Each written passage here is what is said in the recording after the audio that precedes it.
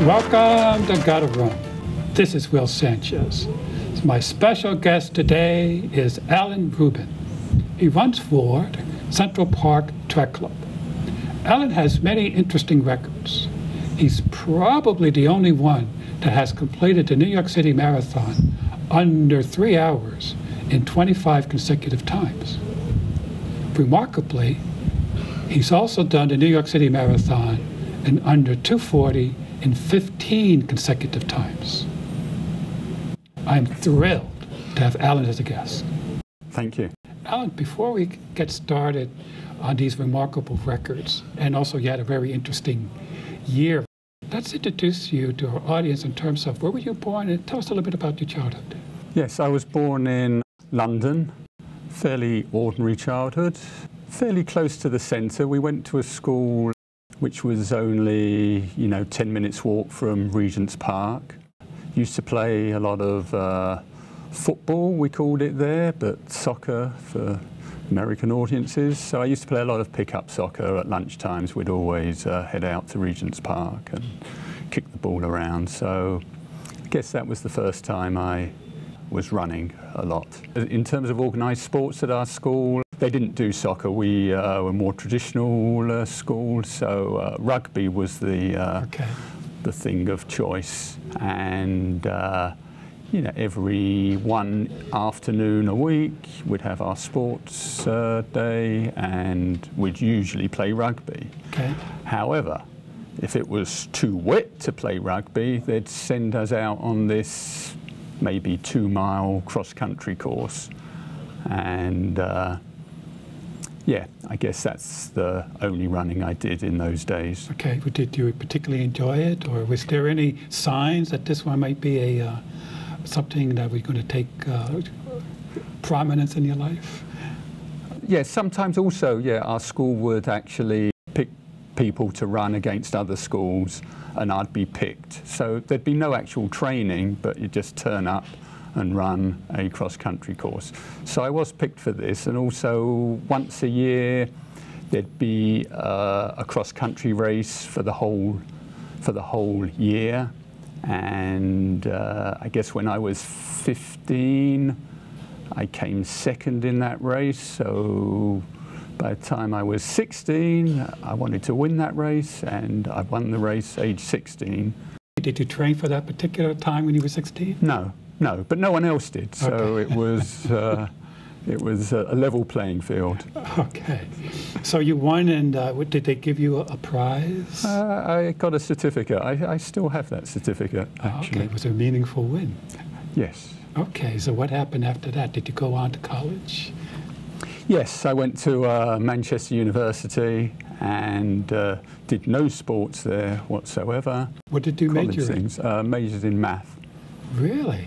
What was about math that you like?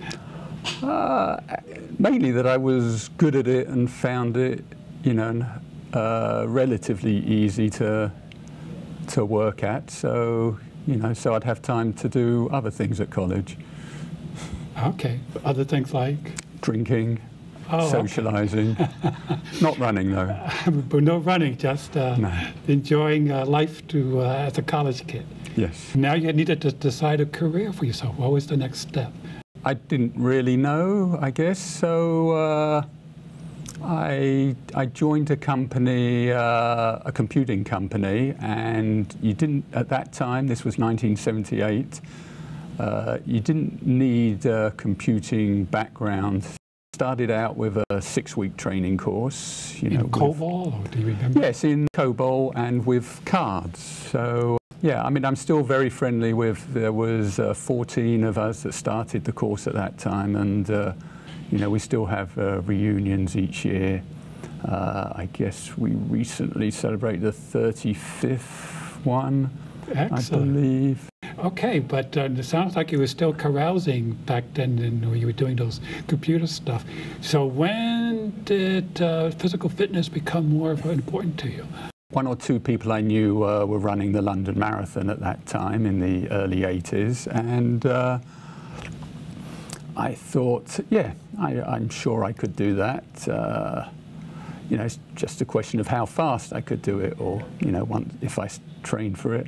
I thought I could do it. So I think probably around 82, 83, I would run for a few weeks, and then I'd get rejected from the London Marathon, because even then it was hard to get into, and I'd stop until the next year and try again. And eventually I decided, well, if I don't get into London, I'll run Paris. Did you get into London? And I didn't get into London that year, so I surprise? ran Paris that year, which was 1985. Yes. Okay, and how did you do in Paris?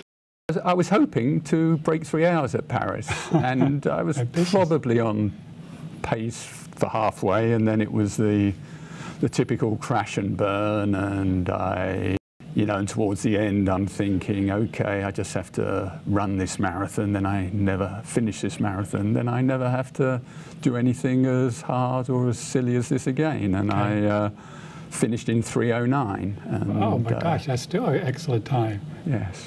Within about a month or so, I moved to New York with the company I was working with. They had a small subsidiary in New York, and I think literally the next time I ran after that marathon was maybe 2-3 months after, in one of the corporate challenge 3.5 mile runs. And eventually I started running. You wound up at the Central Park Track Club. In fact, you became president at one point. So how did they find you, or you find the Oranges, as they're called? October 1990, I ran the tune-up race, 30K tune-up race. And I was talking to some people actually from the New York Harriers after the race, and they were encouraging me to come to their workouts, and I probably would have done that, but on the way back, running through the park, I ran into someone I used to work with, Phil Toop, who was a member of Central Park Track Club, and he said, "Oh yeah, you've got to run for Central Park Track Club." And the rest is history. As they say. And you've been there now for how many years now? 25 years, yes. Amazing. Yes. Now, what is it about the Central Park Track Club that keeps you there? Obviously, I've met lots of people through Central Park Track Club. I guess I even met my wife, even though she was never a member of Central Park Track Club. She trained with us for a while in 1994, and the training is excellent. Just being able to train with another group of people, at your level, twice a week, week in, week out, you're going to improve. You said you met your wife. Your wife is well known also in the local area, Gordon Bakulis. So what is it that caught your attention? I knew her name because she would win all the women's races, and in a lot of the races we'd have similar times. And I'd always, it'd be one of my goals in races would be to at least finish ahead of all the women in the race. Of course, that was a bit more difficult when Gordon was in the race, but I think I managed to keep ahead. Yeah, it was only really, like I say, when she started running with us, the Central Park Track Club, that we got to know each other, and again, the rest is history. The rest is history. You're very cautious there, so obviously she's caught an interest in you. I guess I'm going to have Gordon in that chair and get the real story here. Okay. You're going to keep your cards close to your chest here. Now, as I mentioned at the beginning, you did some remarkable streaks. You did the 25 sub-3s in New York City. Is the 15 sub-240s part of the 25? Yes. So when did that start, that streak? The first two marathons I ran in New York were just fractionally over 3 hours. Okay. And then from 1989 through 2014 is the 25 streak of sub-230. And within that, this is a good test. I think 1991 to 2005, I did the 15 sub-240 marathons. Amazing. So why did you go back to running the New York City Marathon? Because you did your Fairwear Marathon, you're back in New York. I guess at this point you were serious with Gordon. Did that have an effect in your running? It's by the time I met Gordon, yeah, no, running was a big part of my life. You know, I'd already been with Central Park Track Club for several years, and I was by then, yeah, you know, I had my goal set on running a sub-2:30 marathon. 1998, I ran a couple of marathons, and the second one I broke 3 hours for the first time, around 2:59. But in 1989, I had my biggest improvement in a year. This is back in London now. I ran the London Marathon that year, and I ran 2:47. Then I ran Berlin in September, and I ran 2:39. That's the same year? The same year. Oh, and then I also, 5 weeks later, I ran New York, also in '89. I ran 2:36. So, so I thought, okay, next time I run, I'll run 2:29. But that was your goal, to break 2:30. It took, yes, it took a lot longer than just the next one. The next one. But eventually you did it. I think you did it in Boston, right? 1998 in Boston. So that's like, in effect, that's 8 years after I ran the 2:36. So okay. It's interesting that when you did that, you were really at your near peak. You didn't have that much more to give, although you felt you could do it, because you only broke that 2:30 once. There's actually quite a big difference between 2:36 and 2:29, and definitely. I had PRs along the way, and you know, they were all significant. 2:32 was my best New York, actually. I ran that in 1993. And then I ran 2:30, you know, 3 times before I eventually managed to run 2:29 in Boston. Yeah, we'd already had our first son. He would have been about 9 months old at that time. Excellent. And I was 41. So you tie some of your milestones with your life's events, you know, your marriage, your birth of your first son, yes, and so forth. Internationally, which one was your best? Was it Berlin? Was it? Overseas, I think the Paris I ran in 2005 was certainly my best race in terms of, you know, what I was capable of, how I felt that day, and just how the whole marathon went. And and it's also, I guess, overseas, it's my fastest marathon. I ran 2:34 that day, and you know, I finished a lot faster than, you know, even from 20 miles to 26 miles, I, you know, picked it up maybe 10 seconds a mile, and wow. The race felt great. And so you probably did a negative split that day? Sure, yes. Have any of your New Yorks been negative split? Yes, a few have, and in fact, you know, that's one of the things that I'm fairly good at, is able to pace the race properly, and if not negative split, which I have done quite a few times, I'm usually pretty close. You know, my good races, which most of them have been pretty good until recently. Well, we'll talk about that. I've, you know, have been, you know, within a minute, first half, second half. I saw one of your races. It was the celebration of a New York tradition, the Lamisel Twosome. That was also 1998. I started that race fairly easily. I know, I saw you fairly comfortably. What's interesting about, I don't know why they filmed that particular, was it a 10K? They had announcers. Yes, it was a 10K. Yes. And they were predicting, you know, these other guys were going to win because they looked strong, but they also noticed you were never that far behind. Nearly a quarter-mile back, out of sight of the leaders, Alan Ruben was motoring along. With the patience and consistency of a marathoner, he began to gain ground on the front runners. With 2 miles to go, he passed Petrarca, smiled, and kept up his rapid turnover. Ruben recently finished the Boston Marathon in 2:29. Within another half mile, Ruben had tracked down a now struggling Palacios. With workmanlike efficiency, Alan Ruben, a computer programmer who trains with the Central Park Track Club, chugged into the lead. That was a big race in previous years, and they'd had sponsorship money, and I think the previous year, you know, Kenyon had won it in, you know, 28 minutes. So I don't know if they knew it wasn't going to be that this year or what, but there was cameras there, so that was fun. No elite field, so, you know, I actually won it quite easily.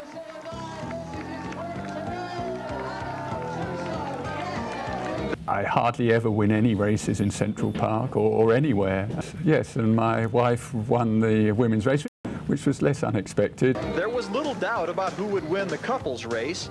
Alan Ruben's wife held more than a minute lead for the women. Gordon Bakulis would not be caught from behind. Oh, did they give you a car? What was the prize? A plaque. A plaque. I'm sure it's a very I think I still have it, yes. Oh, it's one of the ones that I've managed to hang on to. Doing this remarkable record. In fact, I guess if you didn't run the sub-3, that would be a disappointment for you because you were doing 240s and better. So during that time, what did you learn about your diet, yourself? How did you take care of yourself? Yeah, I would try to eat pretty healthily. You know, not eat sweet stuff, you know, eat lots of vegetables, lots of fruit, not so much red meat, nothing extreme, but I would pay attention. Okay. And what kind of workouts did you do?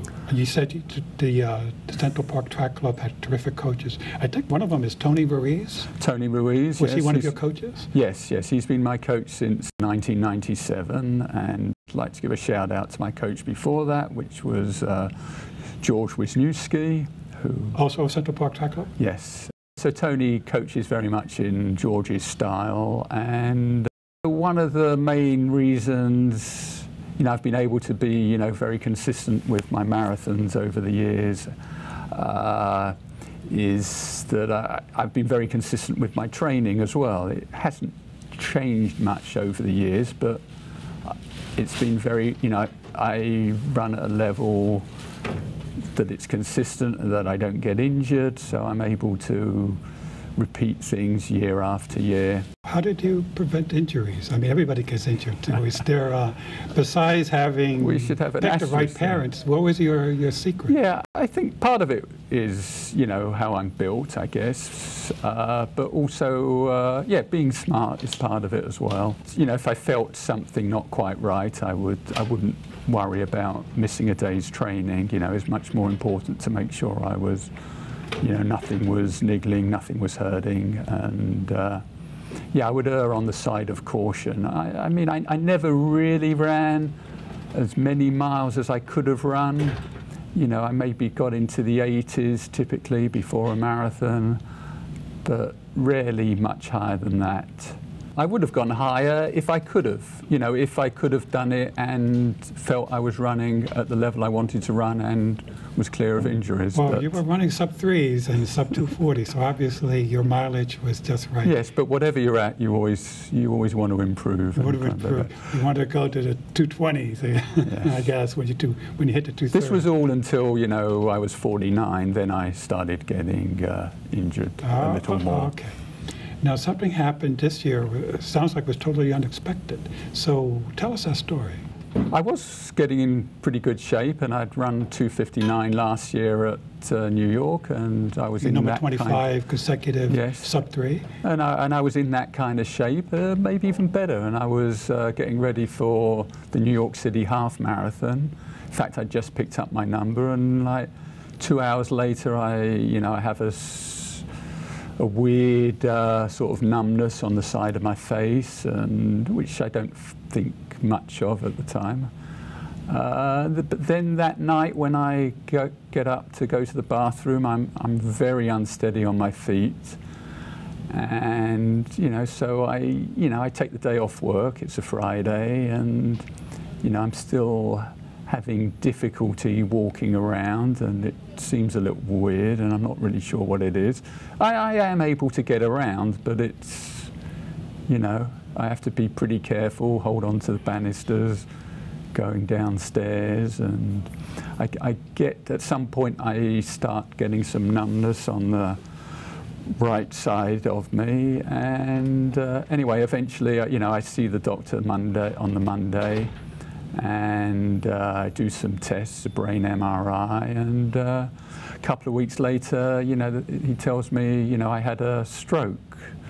So, I haven't run till then, and haven't really been able to, but I You know, I say, well, you know, I used to, by now I'm walking pretty much normally again, and so I say, okay, I'll walk every morning instead of running, and I go out to walk by the river, and I think, well, let's see what happens when I try to run.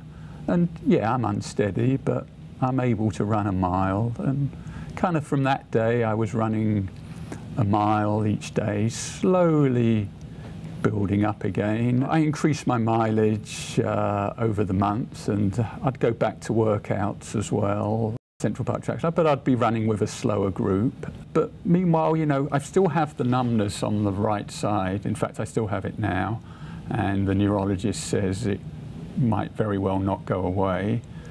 Does that mean you can't feel yes, when your foot hits the ground? Yes, I can feel it hitting the ground, but the numbness is most pronounced in the foot, so I'm not feeling everything as I should in the foot. So actually that causes me to pick up a plantar fasciitis injury, and you know, the pain becomes, you know, bad enough, and the injury becomes bad enough that I can feel the pain through the numbness, which feels, it's a different kind of pain, so it took me a while to figure out what it was and everything, and so by then I realized I have to stop running, yes, and let the heel heal. Let's go back. I mean, it sounds very positive that you didn't let the stroke diminish you in any way. You said, okay, I'm going to run again. I'm surprised it took so long. You said a week and a half before they gave you the diagnosis. You had a small stroke. Was there any other indications besides the numbness? Was there the blood samples test come back with any kind of deficiencies? They did a lot of tests on my heart, which they basically didn't find anything, but the hematologist did find a deficiency in the blood of protein C and protein S, which I've learnt now are naturally occurring decoagulates in the blood, so they generally stop the blood from clotting, you know, when it shouldn't. That was pre-existing and is in fact a genetic condition. So she put me on 2 baby aspirin a day, which is pretty conservative actually, which is good. I was pleased about that. And I did another test where apparently they can test the blood and make sure that there's no signs of it pre-clotting, like everything looks good and it's not going to clot. Prognosis is good in terms of you can run carefully. You now have a new awareness of your body in terms of the numbness, you're overcoming that. Yes. Now the CNS, not to alarm our audience, because not everybody should go run out and have their CNS tested. You said it was a genetic thing? Yes. But you didn't know you had this deficiency. No, it was after the fact. I never heard of CNS. Me I don't think anybody else. You needed to do.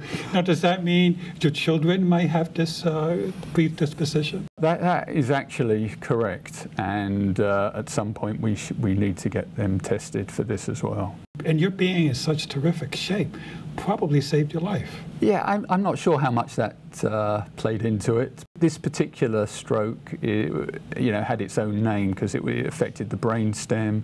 It's called Wallenberg syndrome. And you know, when you look at other cases of people that had that brainstem stroke, it's a lot more serious symptoms. You know, they're unable to swallow. They have to be on an IV for a time. And you know, recovery is a lot slower. Yours is the mildest form of it. Yes. I would have to suspect. Anyway, we would like to think that being in good shape yes. never hurts. And you said you did come back and run New York again this year. How did that go for you? Yes, it was actually nice. It was, you know, to see the marathon from a different viewpoint, you know, a much more crowded area of the field, and spending longer time on First Avenue and not being, you know, running at my maximum. And other people did catch up to me, and I'd try to run with them for a while, and then, you know, I couldn't because of cramping, or, you know, my back was a problem. But yeah, no, I had it was a very nice time. Two particular people I met on the course, James Siegel and Terence Gertzberg. Yeah, Coach T, yes, yes. Oh, and he was probably wearing his bumpus. I think he was running. Yes, yes. Back on my feet. Yes, yeah, and you know, and he was psyched. He was like, "Hey, I get to run with Alan Ruben, fantastic!" I did enjoy that. Excellent, excellent.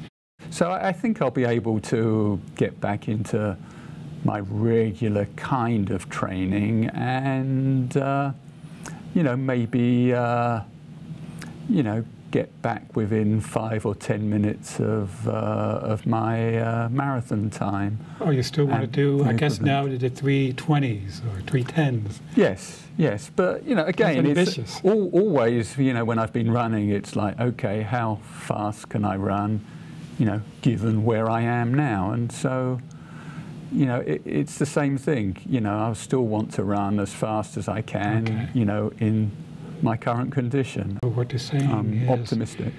Really listen to your body, you know, and because it'll never lie to you. That's right. All right. Do you want to give a shout out to the people that made a difference in your recovery? Yes, I would obviously like to thank my wife, Gordon Bakulis, who also, you know, had a difficult year this year because, you know, my mother-in-law, her mother passed away. Oh, so sorry. And my coach, Tony Ruiz, gets a terrific shout out, and all the people at Central Park Track Club, but mostly my 3 sons, Joseph Ruben, Joey Ruben, who's now at Rutgers University, Samuel Ruben, who's looking for college at the moment and is doing very well with his travel soccer, and my youngest, who is looking to move into middle school, Daniel Ruben. Thank you all. Thank you so much. Thank you, Will. It's a pleasure. Thank you.